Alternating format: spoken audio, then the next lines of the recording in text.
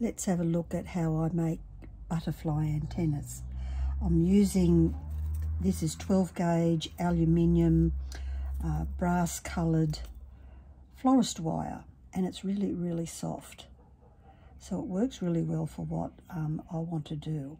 Comes in a roll like this, and I just got it at our local craft shop called Spotlight, and very easy to manage.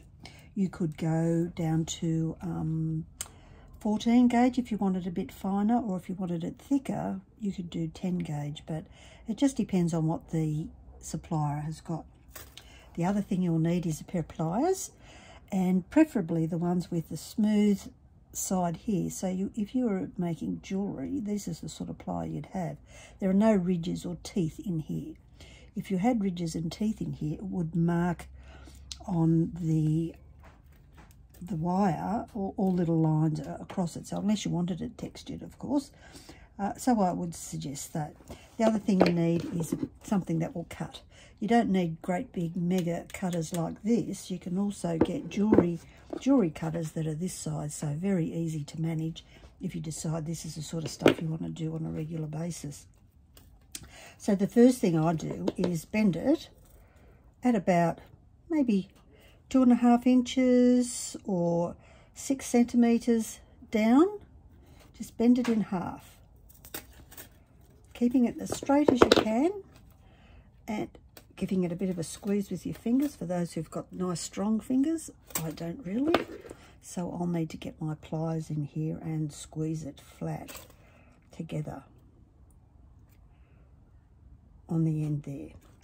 So let me show you that up nice and close so you can see how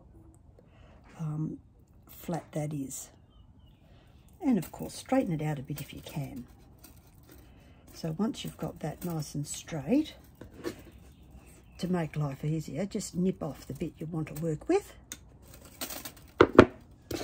Then up here you can use the pliers like this to straighten it up. Because it's so soft, it's very easy to do. And then I just pop this end bit here, level here, which makes it just the perfect size for the butterflies that I've cut. And of course you would change that based on what you're using this for, and just bend it up.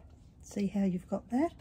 And then grab it on the end and bend it down a bit further, and then you can come on with the big munch and munch that down to the shape that you want. And there you can see a perfect butterfly antenna. The other thing you want to do on this end is cut the angle that's going to fit your mosaic. So the butterfly head is probably rounded, so you might want to cut an angle off.